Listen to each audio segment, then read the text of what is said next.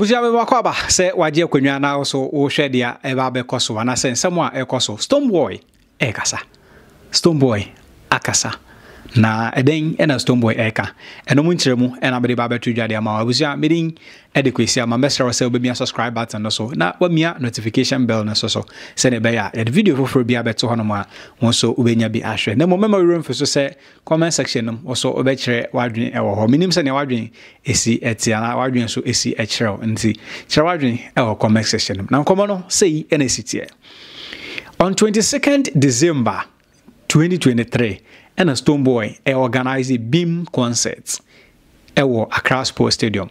Na prior to the concert no kra no nkomodie eba ho mente me ho ase eba ho because na Shatawale nso ewo program and as event where wo hono ma the Freedom Wave concert na ono so yes obeye Freedom Wave concert e wo hono eno ho eba nkomo ema Stonebwoy team and afi some Shatawale team no na mente me ho ase back and forth sa ekoko wi ase na se Shatawale e kan se na de no na Stonebwoy and I said the beam camp the beam nation no etimi eye omode na nyame adom omo ye bibia wie bibia ekoto ten etoto na kwan mu ema na yenyina ye bona baso se watimi aye show no kama na I don't know Stonebwoy akwa pm ewo 3 Music TV wabra Spice ebebe pm wa Ghana ha say on say Spice be pm wa Ghana ha Stonebwoy and Spice echo from radio station to radio station. I mean omo didi nkomo omo bon komo cause this is the very first time as Spice ebebe pm wa Ghana and Stonebwoy so and de na banti ono no echo media to and omo akwa pm ewo 3 Music TV and Stonebwoy say ye wo nyoma bi ho a yen hwe Nyankopon anim na yenka say bi me na ya me mpese meka santia na se me se meka sa nyoma bi ho a meka but aya na ye jai yempese ye bekasa ana ye beka nioma bi na se ye ka kra Accra Sports Stadium na eda ho no me ne artist a matimi afele Accra Sports Stadium. Yes, many artists are metimi afele Accra Sports Stadium. Say ye hwe enipa ewo Ghana hanim say ye hwe artist ewo Ghana currently ene the legends and I say ye mpenifo edi ene mo mpenifo a abakọ no nyina obi ani ho no mo a wetimi afele Accra Sports Stadium. Me Stonebwoy pe me ni obi a metimi afele Accra Sports Stadium to the maximum.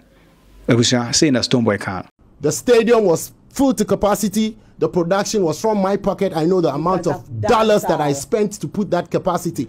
No artist within this in my class has done that yet. No artist in my class, not to say legends, however, have done that yet. 40,000 capacity seated. It was filled to 55 plus. It's there, it's evident. The staging. Did you guys see any sponsor on that stage? No. That is the capacity we're talking about and how. So we have to speak. It's some of us who have to be speaking. Yeah. It's just because we don't like to speak. We've left it for some people who feel like, you know, they are in the industry and they are personalized. You see what Stone and I'm saying. speaking from my heart. I was just say, "Ochami woni mo asamka ena ose nana wa sumo Stonebwoy eno edi sem anase na no di sem a ode atodwa no eno no wase ono pe any artist. I mean no artist in his class. No artist in his class. Etimi afele and I say etimi afele eye Accra Sports Stadium no. Na from checks me say Accra Sports Stadium efa 40,000. Enipa mako 40,000. But Stonebwoy say beyond the 40,000 they were able to fill it to the maximum of 55,000. Say there is an extra 15,000 enipa and omode can say 40,000 no me consents yes me consents I mean with regards to say or no and wetimi afele Accra Sports Stadium there is no other artist wetimi afele Accra Sports Stadium than ono Stonebwoy ne there fair well and no yebedi ho nkomo na say yende ho nkomo e comment section but to it say bia Stonebwoy etimi afele Accra Sports Stadium from 40,000 to 55,000 extra 15,000 that is where I have a concern.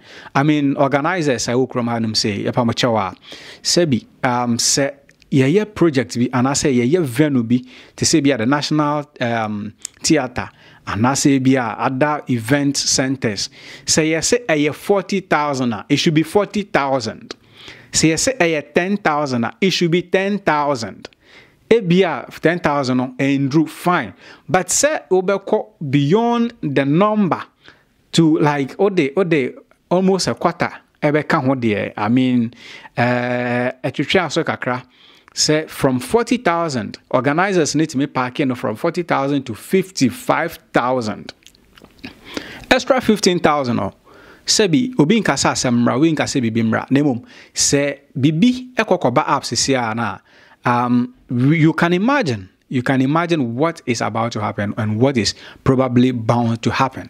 Intabusha a honum na me consensus e wo honum. Stonebwoy ebe pa chawa I mean we a big man, we a big star. And you maybe say no don't take it lightly. Say be organizers no and I say omo put two program together no. At the end you say 40,000. Also say organizers no and as organizers no so etimi apake na more than 40,000 to 55,000 and the Stonebwoy say chere say eye ma ebro so crampo manese de ekwan end dem ma we hu say nkonwa kra esisim because na aye ma beyond the number ss Accra Sports Stadium na kasampo efa abusia wadwen chere e won komo we hu eye den wadwen chere eye den Stonebwoy nkoma odi wona na ya adwen and ase also wo bi foforo eka efa on social media amafo kasa enipa kasa na menim also wadwen chere into wadwen chere no comment section ma yehu e wo comment section say Stonebwoy pe ene artist okay Stonebwoy pe ene timi afele Accra Sports Stadium e wo Ghana hanum say ya na say artist e won class no I mean you heard it a list artists e wo krom hanum say Stonebwoy so no pe ene wetimi afele Accra Sports Stadium wadwen chere e wo hono ene dem pa chawa mia mesra se obe mia subscribe button na so na o mia notification na so na wa chawa wadwen e wo comment section meeting edi Kwesiarmah busia sanso e na obetimi follow me e wo Facebook Instagram and Twitter bebia eye Kwesiarmah yes Facebook eye Kwesiarmah Twitter eye Kwesiarmah news TikTok eye Kwesiarmah news Snapchat and so eye Kwesiarmah news until obo Kwesiarmah news and as Kwesiarmah on all social media platforms na mpacho eye mia na o follow e wo honum nyina o follow na so o follow back meeting eye Kwesiarmah bye bye.